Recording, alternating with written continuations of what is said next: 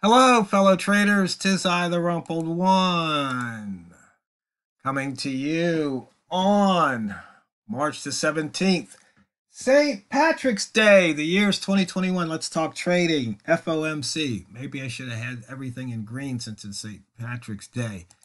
And just so you know, even on St. Patrick's Day, these videos are for educational purposes only, and your results may differ from mine. FOMC. It's like it's a big day today. It's the Federal Reserve, and it looks like they're not going to see any rate hikes.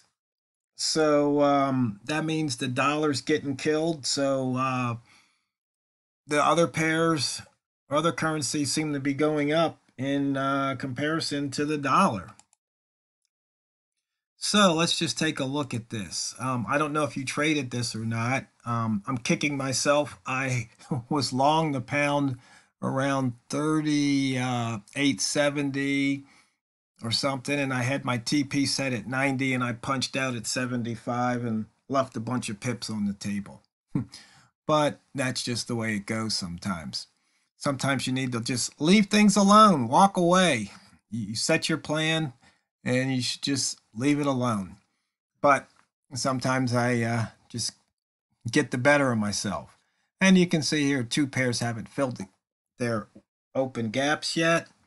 And in the meantime, we've got the pound is 18 pips over the weekly open at the moment. And it's going back and forth. And you can see here, we went across the monthly open at 39.27. We're still in the opening range for the week here, and we're in the opening range for the month. So a lot of action for around these horizontal lines at the moment. 289 pips above the yearly open. And we had the inside bar high here from 7 days ago.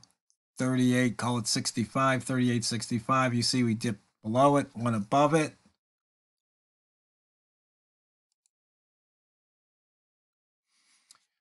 Interesting. On an FOMC day, only two pairs over 100, and with the pound clocking in right now at 84 pips of range.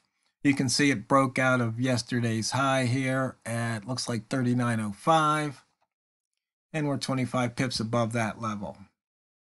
So once again, simple trades at horizontal lines.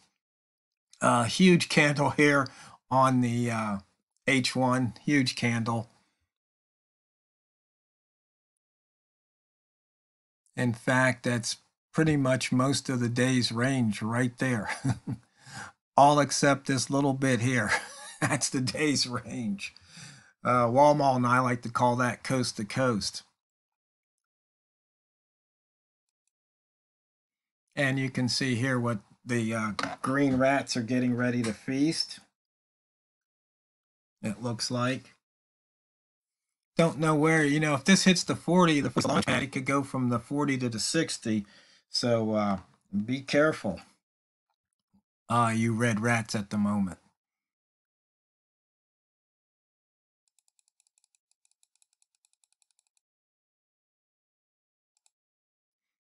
And we took out the daily pivot, no problem. We'd already taken out the weekly pivot, and we've taken out the monthly pivot. Put that back. Wick zone, in and out, shot through at 91, then shot through again at 39.05. You horizontal line traders were paid off once again. As usual, no squiggly lines were harmed in the making of my videos. Walmart traders here. 38.60 was your trigger line. I hope some of you got that trade. Sometimes, if you listen to some of the people out there, traders, teachers, instructors, gurus, whatever you want to call them, they tell you, you shouldn't trade the news, don't trade the news, blah, blah, blah. News is simple breakout. You put your orders above and below price hits it, you make some profit, you slam out. That's why I took my pips real quick, because it stalled and I knew it could go against me, but it didn't. It just kept running and running, but that's okay. That's what happens sometimes. There'll be other trades. Once again, Walmart traders here looking at M5 were rewarded with that news spike.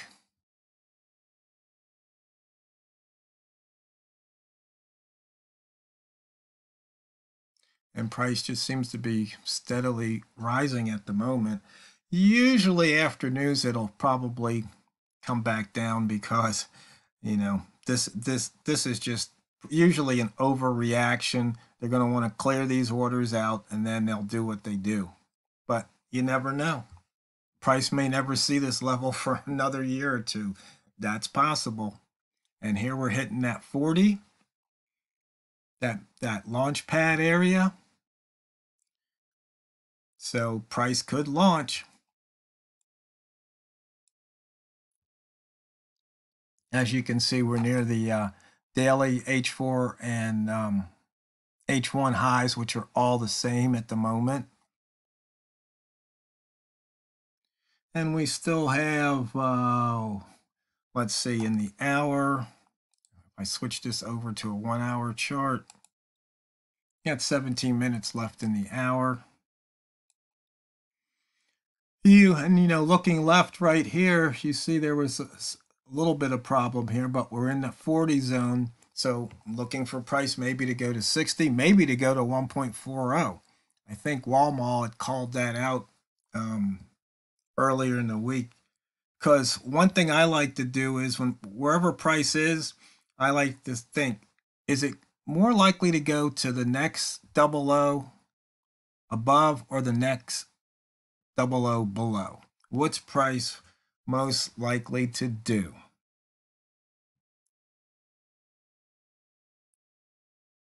And you can see here price is moving up. And if it breaks, I guess, what's that, 49? It probably will land up in the 60s, maybe even touch that 1400. We're just going to have to wait and see. Because that's all we can do. We can't make anything else happen. So wait and see. Taking that 40 crossover would have paid off, but I think I'm pretty much done trading for the day. But I thought I would make this video for the people out there and traders out there. I'm trying to think if there's any questions. Oh yeah, some people want more alerts on indicators.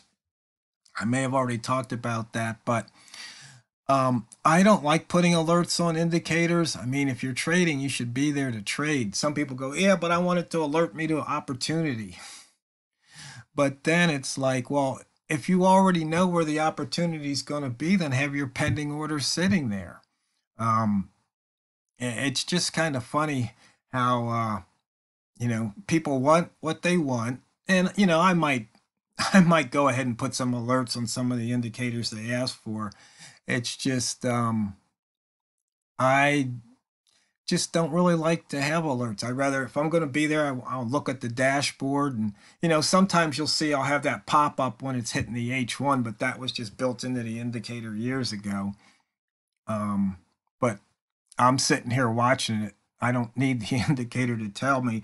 Plus, the other thing with those pop-ups, they pop up. You got to clear them out before you can make your move, and basically they can slow you down or actually cause you to miss a move if they pop up at the wrong time. It's just really bad. Just like sometimes Windows will have a pop-up and it'll get in the way of a trade.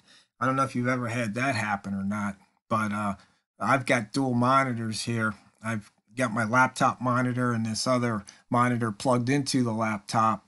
So I have my trading screen on the one that's not on the laptop. So all that mess from Microsoft Windows that'll happen on the laptop monitor and not get in the way of my trading monitor.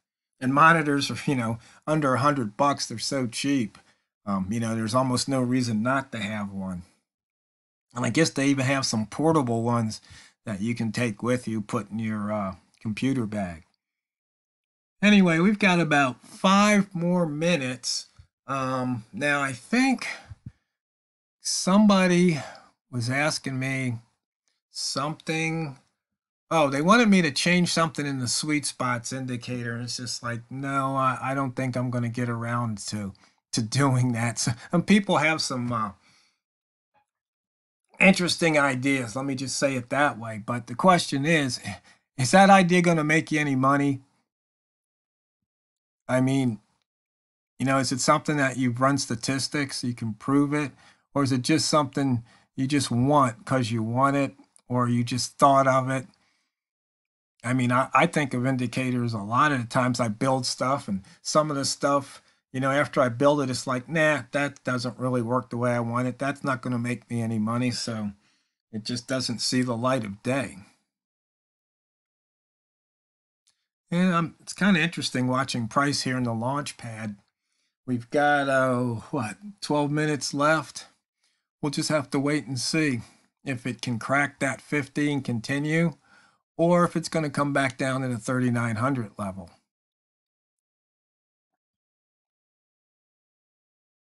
You can see what price has done, once again, looking left, up and down, and then down, and now up. So probably it might just come right back down, or it could just go up to this level. It's a wait and see. Right now, statistics are on the side of shorting. We've got we're in the rat zone. One thing, though, we still don't have the range, so that's might cause you not to want to take a reversal, because you have to look for reasons not to trade in a certain direction. So a lot of times you can do paralysis of analysis, and you'll never trade because you'll always find a reason not to trade that way, either long or short.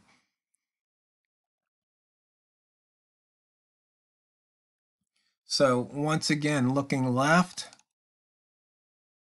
and my computer's running a little slow right now. It's mainly the internet. You can see here, price failed to close above the 40. See, it closed above it once here,